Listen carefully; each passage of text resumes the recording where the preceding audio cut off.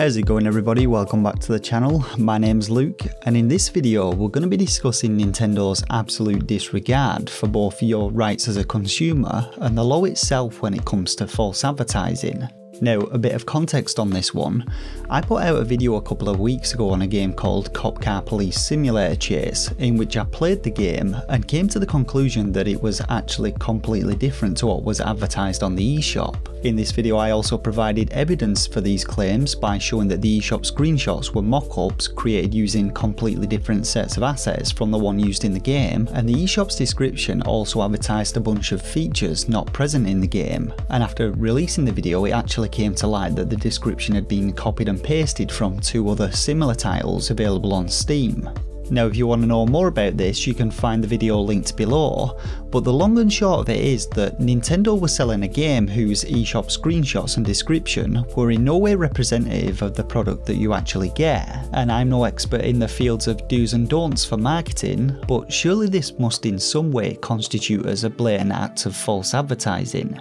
I mean, imagine going to McDonald's and ordering a cheeseburger but ending up with a packet of carrot sticks, or buying a digital album of your favourite artist and receiving a copy of Barney's Greatest Hits, the early years, and then being told that you couldn't get a refund for a product that you clearly didn't request. Well, this is essentially what Nintendo have done in this instance. Of course, these are examples of physical products, and when it comes to digital products, things are a little different. Now, after creating the video, I immediately tried to request a refund and submit a report about the game, but the only way to actually do this is by going through the predefined support form, and after nearly about a 3-week wait, today they eventually responded, of course informing me that they couldn't issue a refund.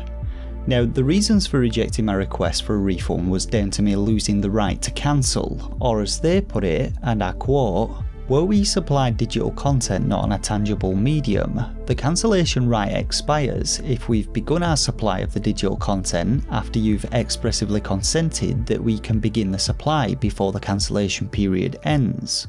Now, as confusing as this sounds, what it essentially means is that for digital downloads, customers need to waive their cancellation rights, meaning that once the customer downloads the content, by all intent and purposes, they've actually given up their rights for a refund. Now, setting this aside, regardless of whether or not I waived my right to cancel by purchasing a digital product, either on or off a tangible medium, because clearly the Nintendo Switch is not tangible, the fact remains that the product being advertised and sold was not the product that I received. Now, taking a look at what the UK government says about marketing and advertising laws, in the first instance we see that all marketing and advertising must be an accurate description of the product or service, which it clearly wasn't, and they also throw in the words truthful and honest, which again the eShop listing for this game wasn't. Chapter 3 of the Consumer Rights Act 2015 also states that under your statutory rights, digital content should be as described and of satisfactory quality, that the digital content should match the description of it given by the trader to the consumer,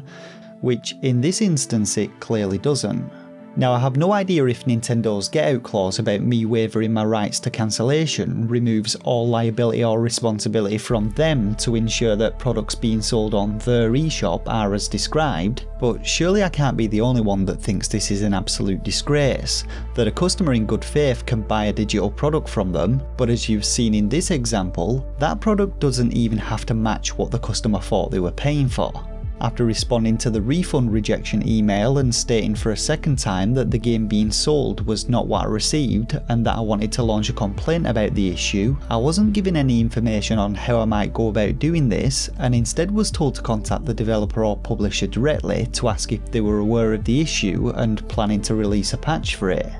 Now, the game in question is currently still on sale on the eShop, and it's had no changes to make its listing more accurate. But the sad thing is that this is not the only example of false advertising on the eShop, and there have been several other games using high definition PC screenshots for the listings, but this is the first time that I've found a game whose screenshots and description are completely false. So now I guess the question is, why should you care, and what if anything can we do about this issue? Well, it's a well-known fact that the eShop is a cesspit of shovelware and asset flips, and while I'm already fighting an ongoing battle to make people aware of these issues, most of these low-quality games are easy to avoid. But the fact that developers are now getting away with using fake screenshots and descriptions for the games is extremely worrying, as it calls into question the legitimacy of any of the eShop's games. When it comes to what we can actually do about it as a consumer, it seems like very little. As I've already said before, and as you've seen from the customer service emails, Nintendo clearly have no regard for the customers, the quality or legitimacy of the products that they're selling, and in their eyes are basically untouchable. And I'm sure that there are plenty of people watching this video right now who still think the sun shines out of their ass and that all the things that I've mentioned are not actually an issue because they only bought a Switch for the latest Mario or Pokemon games.